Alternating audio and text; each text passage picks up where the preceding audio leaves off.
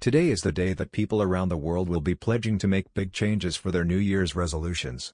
But sticking to these promises can be difficult. Just ask Meghan Markle, who once revealed she makes the same resolutions every year as she struggles to keep them.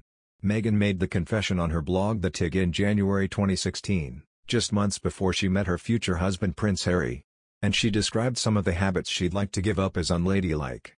She wrote, "Run a marathon. Stop biting my nails. Stop swearing. Relearn French. These make my New Year's resolution list nearly, aka actually every, single year. The marathon hasn't happened.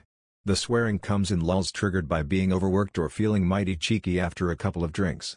Then there's the French, a language I studied through high school and then lost as I immersed myself in speaking Spanish with the Argentinians during my stint in Buenos Aires. I have put my little Rosetta Stone headset in my eager ears every year, resolving to do interviews en français, but much to my chagrin, it hasn't stuck. And when it comes to the biting of the nails, well, it still happens with a turbulent flight or a stressful day. It's unladylike. But then again, so is the swearing. Damn it." So in a bid not to disappoint herself that year, Meghan decided against making resolutions. She added, "For this new year, the only thing I aim to do is to approach life playfully.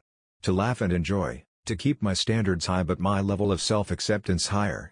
My New Year's resolution is to leave room for magic. To make my plans, and be okay if they sometimes break. To set my goals, but to be open to change." In December 2017, Harry took his then-fiancée Meghan to the French Riviera to celebrate New Year's Eve with some friends. The group is said to have included Prince Albert of Monaco and his wife, Princess Charlene, who has struggled with health issues throughout 2021. A source claimed at the time, Harry and Meghan were somewhere very private and very expensive. Monte Carlo is party central at this time of year and the word is that the British royals really enjoyed themselves. The fun could well have been laid on by Prince Albert, who is a close friend of Harry's. What's certain is that they were partying like tycoons. Fun around Monaco is never understated and it always costs a fortune.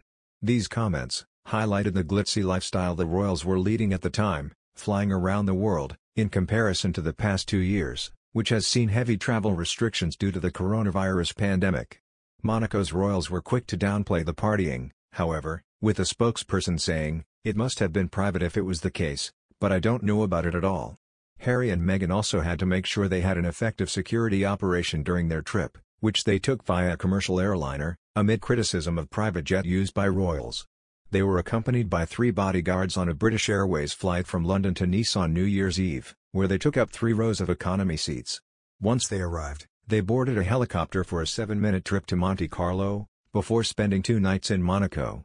Last year, the couple focused on their work and released their first and only episode of Archie audio on December 29.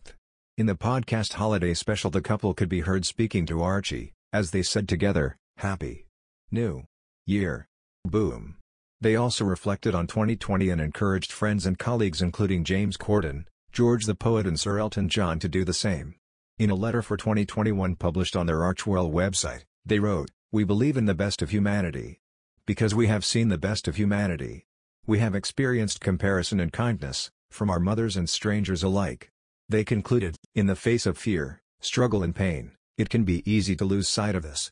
Together, we can choose courage, healing and connection. Together we can choose to put compassion in action."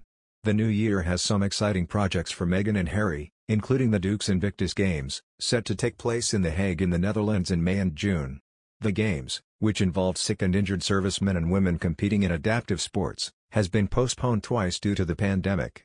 Harry's Heart of Invictus project with Netflix has been following some of the competitors and is expected to give a behind-the-scenes insight into the huge event. Meanwhile, Meghan is working on an animated series called Pearl for the streaming giant alongside Sir Elton's husband David Furnish.